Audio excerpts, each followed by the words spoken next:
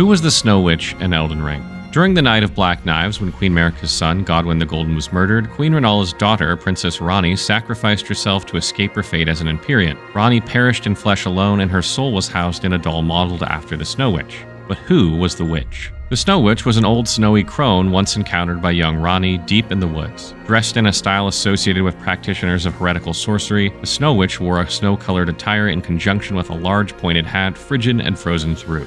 The old witch was well versed in cold sorceries, capable of freezing her rival's skin and body. The two eventually developed a close relationship, and the old lady became young Ranni's secret mentor, teaching her the principles of cold sorcery, and especially to fear the dark moon Ranni encountered, led by the hand of her mother Rennala. Princess Ranni eventually mastered her cold and mysterious dark moon, and after slaying the red-haired body she was born into, she cast it away on top of Liurnia's divine tower, transferring her soul to a doll in imitation of her former mentor.